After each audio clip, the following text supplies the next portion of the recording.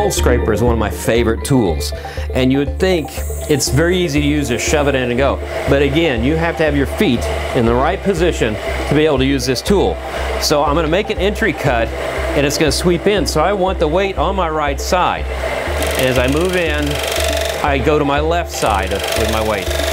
And I'm not doing very large cuts, but you can see I move my body quite a bit just to go about an inch on the inside of this bowl. But by moving my body, I have such precise control of where this tool blade goes. You can see I'm just taking whispers of wood off of here. It's like it's snowing.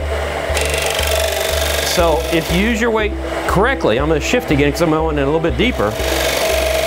You'll have such good control of this tool that the surface inside your bowl will be just smooth as the dickens.